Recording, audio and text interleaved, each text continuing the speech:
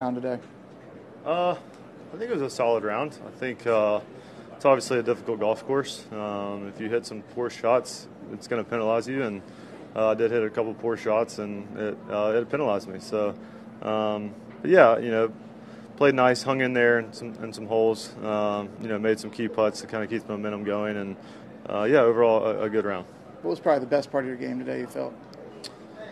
I feel like I drove it pretty well. I think, this is a demanding golf course off the tee, and I think, off the tee kind of sets up everything else. And so I feel like, after the first few holes there, I feel like I drove it pretty well and, was able to kind of convert some of those putts that I needed to make. I think 4 straight top 10s entering this week. Anything in particular you feel like you've been doing well over the stretch?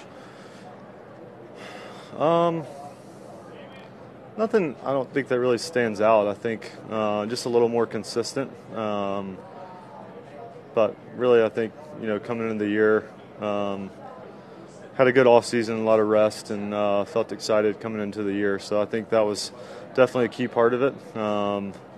With this future edition coming, hopefully it gives me a little more flexibility later in the year. So.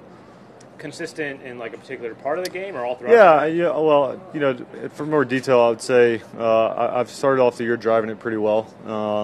I've always felt like for me, if I'm driving it well, I can give myself a lot of chances with wedges and irons, and I think that is a huge part of it for me. So I would say that's been really good to start. Scoring conditions, how would you characterize them? Yeah, I think this is about as benign as you're going to see Bay Hill.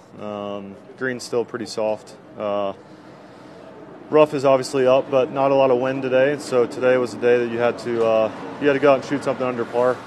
This place always gets more difficult as the week goes on with more wind and just it firming up. So yeah, today was definitely a day that you needed to go out and shoot a good score.